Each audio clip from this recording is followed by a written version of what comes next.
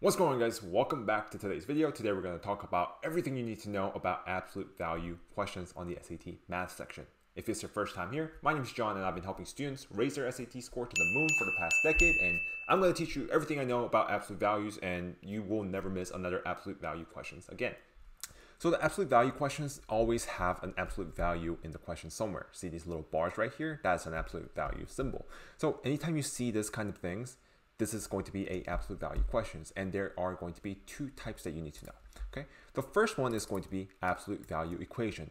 Equation meaning there is going to be a equal sign somewhere. It's an equation, and what you need to know how to do for this question is finding out exactly what the solutions are quickly. Okay, so let's take a look at this question real quick.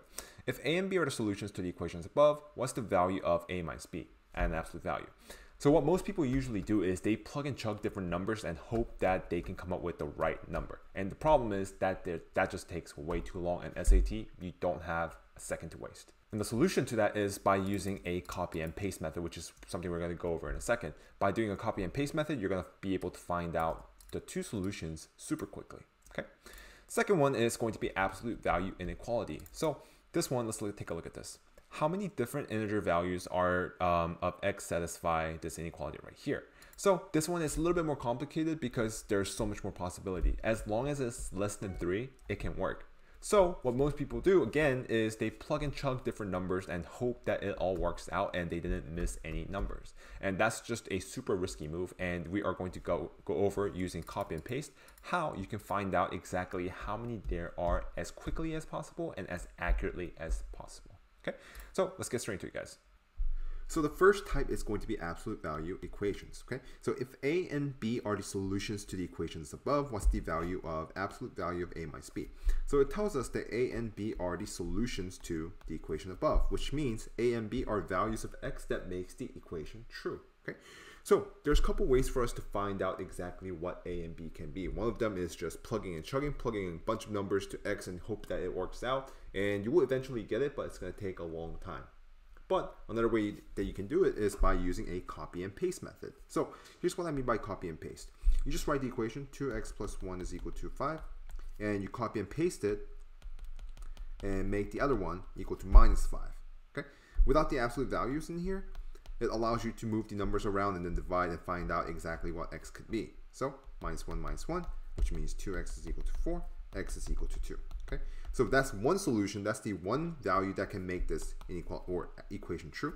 The other one is going to be minus 1, 2x is equal to minus 6, x is equal to minus 3. Okay, so our A and B, our solutions to the equation above, are going to be 2 and minus 3. So what do? We subtract them. A minus B, right? So you can either do 2 minus 3, or you can do minus 3 minus 2. You're all going to get the same answer, and you want to absolute value it. So 2 minus 3, you add them, which gets absolute value of 5, which is 5. And minus 3 minus 2, which is going to be absolute value of minus 5, which is also going to be 5. Does that make sense? So our answer to this question is going to be 5. Okay, so that's how you quickly find out what the values can be. Okay, rather than plugging and chugging, what you can do is copy and paste and set up 2 different versions and find the answer. Okay, so that's the first type of the question. Second type is going to be the inequality question, and it looks something like this. How many different integer values of x satisfy this inequality right here? Okay, so instead of finding a value of x that satisfy it, what we're doing is we're looking for how many different numbers. Okay, so this is really when copy and paste method comes in really handy, because this one's a little bit more complicated. We want the left side to be less than 3. So as long as it's less than 3, it's all going to work out, and there's probably like a few values that's going to work. And if you leave 1 or 2 things out, you're going to get the question wrong. So you want to find the most accurate way. And the most accurate way is going to be copy and paste method. Here's what I mean. You see this 3 right here? What you're going to do, let me erase that. You see that 3 right there? What you're going to do is you're going to copy and paste it to the other side. Okay? And you're going to make it negative. Okay? And in the middle, what you're going to put is the left side without the absolute value. Okay? So it looks something like that. And what you can do is you can subtract 6 and find out what x is, because there's no absolute value signs in it anymore. Okay, so what we do is minus 6, it becomes minus 9 is less than x, and x is less than minus 3. And this tells us that as long as x is less than As long as x is between -3 and -9, it's going to work. So what numbers can work? -8, 7, 6, 5, 4. Okay, so they're all minuses, of course. So how many are there? There's 1, 2, 3, 4, 5. Okay, so there are 5 different integer values that can make this inequality true.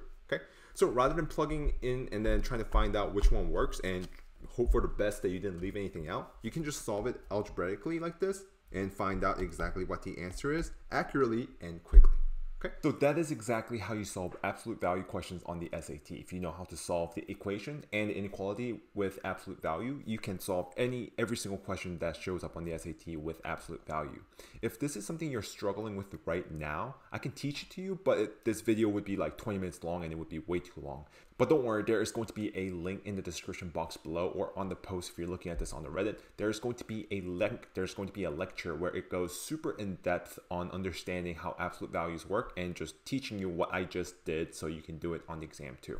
So if you're struggling with absolute value, I highly recommend you watching that lecture because everything you need to know about absolute value is in that video. If you understand everything in that video, you are going to be set. You will never miss another absolute value question again. Okay. Also, little quick bonus. After you finish studying the lecture, there is going to be about 8 practice questions which you can also print out and try out yourself to see if you really understood what we just learned. And if you can get them all right, that's a pretty good sign that you understood absolute value and it's not going to be a problem anymore. Well, that's going to be it for today's video, guys. Thank you for your time. Thank you for watching. If you guys liked the video, hit the like button. And if you guys loved the video, found this video really helpful, make sure you hit the subscribe button because I release these kind of videos summarizing what you need to know for each chapter on the SAT pretty much on like a weekly basis. So I believe these are going to really help you raise your SAT score. If you guys have any questions or comments or concerns, make sure you leave it in the description box below. I will try my best to go down there and answer every single question as much as possible. Also, if you guys have any topics that you would like for me to cover next, make sure you leave it in the comment section below because the videos that I make for this channel is solely dependent, heavily influenced by the videos that you guys want to see. Not what I want to see, but what you guys want to see. So let me know what you want to see next. And I'll see you guys in the next one. Bye-bye.